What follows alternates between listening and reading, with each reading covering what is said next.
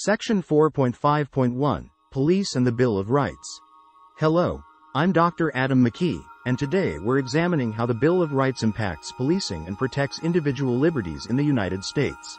We'll delve into key amendments, specifically the 4th, 5th, 6th, and 14th, and explore their roles in shaping law enforcement practices and upholding justice.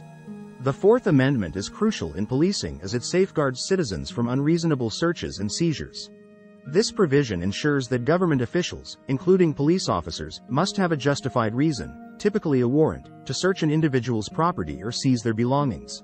We'll discuss the requirement for probable cause and how warrants must specify the areas to be searched and the items to be seized, emphasizing the balance between law enforcement needs and personal privacy.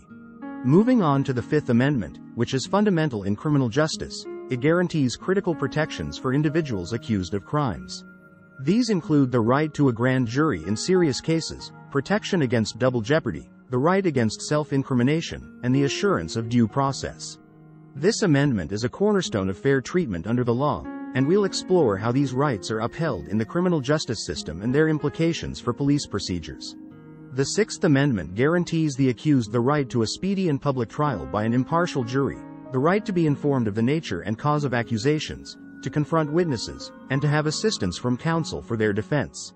This segment will cover how these rights influence police investigations and the overall judicial process, ensuring that the accused are treated fairly and justly in accordance with the law. The 14th Amendment extends the protection of due process to actions taken by state governments, including local police departments.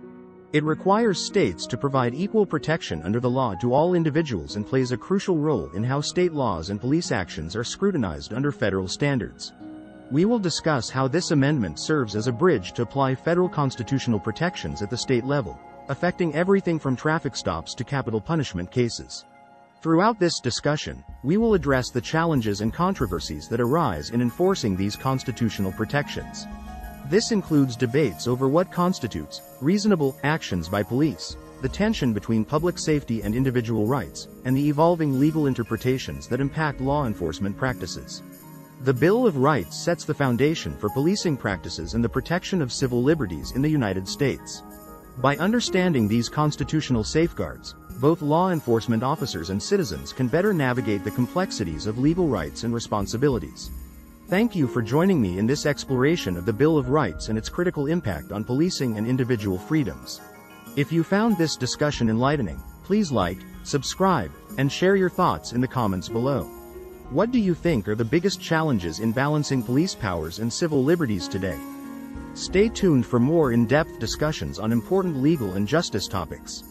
This has been Police and the Bill of Rights with Dr. Adam McKee. Continue to engage and seek understanding as we delve into the vital issues at the intersection of law enforcement and constitutional rights.